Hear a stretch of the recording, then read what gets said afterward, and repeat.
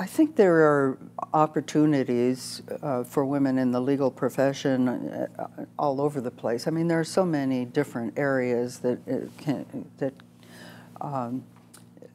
need good legal representatives, but I do think that when it gets to the higher positions, it's still very much dominated by men as far as having the real power and in the, say, law firms and practicing law.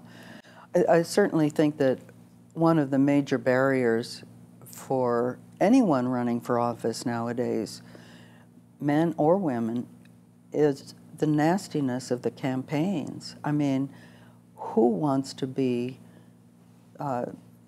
basically slandered the way the campaigns are structured nowadays? And so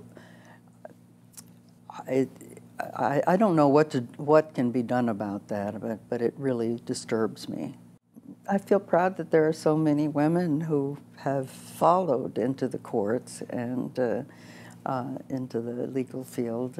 I mean, not the legal field. I probably had no impact, but I think I did have some impact in the area of the courts.